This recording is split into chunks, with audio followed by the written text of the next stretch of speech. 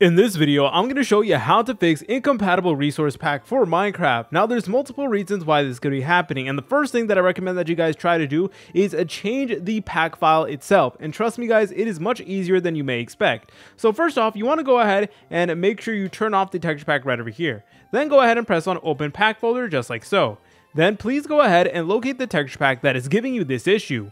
For this video, we're going to be working with this texture pack over here, and all you want to do is you want to go ahead and click on it, and we are basically going to be opening it up. You could do it with the default Windows software, but I'm currently using WinRAR, which is a free application that you guys could use as well. So you don't necessarily need to have WinRAR, but if you want to make the process just slightly easier, then getting WinRAR is definitely something that you guys should consider. But anyways guys, what you want to do from here is you want to go ahead and find the file called pack.mcmeta. So here it is. Once you went ahead and located it, all you want to do is you want to go ahead and open it up with a text editor. So for this video, we're just going to be using Notepad. Then you're going to get something that looks like this, and you'll notice that we're going to get this line that says pack format and then a number.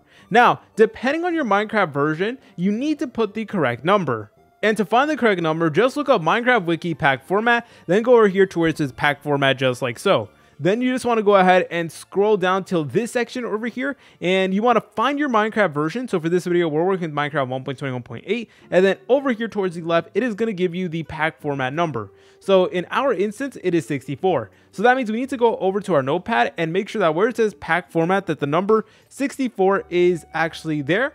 Then you want to go ahead and press on File, then go ahead and press on Save. Once you're done with that, feel free to go ahead and just press on Yes over here, close out of it, close out of this folder, close out of your web browser, then close out of the resource packs folder. And then as you're able to tell, whenever we go ahead and try to activate our texture pack, it is now 100% working. So that is definitely a way that you can do it as well. And if you guys have been finding this video useful so far, consider checking out our partners over at Simple Game Hosting. Simple Game Hosting offers affordable and high quality Minecraft servers where you're easily able to make a Minecraft server for you and all of your friends. The best part about Simple Game Hosting is that it is a 24/7 server where you can customize every single aspect. You can make a crossplay, Bedrock only, Java only. You can add dozens of plugins, mods, and mod packs with the click of a single button. And 24/7 live customer support to help you out. And at the moment, they're currently doing a site-wide sale where everybody gets 25% off their very first month of Minecraft server hosting. So guys, if you ever wanted to host a Minecraft server, now is the perfect time.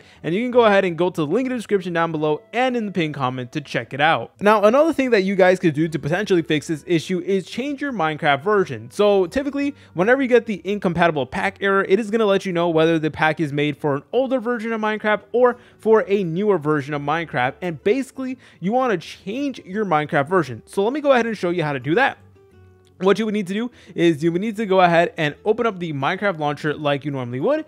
Then just wait for it to load in. And you just want to go to the top menu and press over here where it says installations, then press on new installation. Then where it says version, you guys can go ahead and scroll down until you find the Minecraft version that does work with your resource pack. So you just want to go ahead and take a look at that as well, because that does play a major factor. And also, you want to disable other resource packs so multiple active resource packs can conflict with each other. So just make sure that you're only using one texture pack at a time. You really don't want to use like 10 texture packs at the same time, because that is going to cause errors. And also, you want to look out for mod conflicts. So if you're using mods like Optifine, Sodium, make sure that they're compatible with the resource pack, because some packs require specific mods or shaders. So you want to check the pack's documentation for requirements. But if you guys found this video helpful, make sure to leave a like and subscribe. I'll see you in the next tutorial.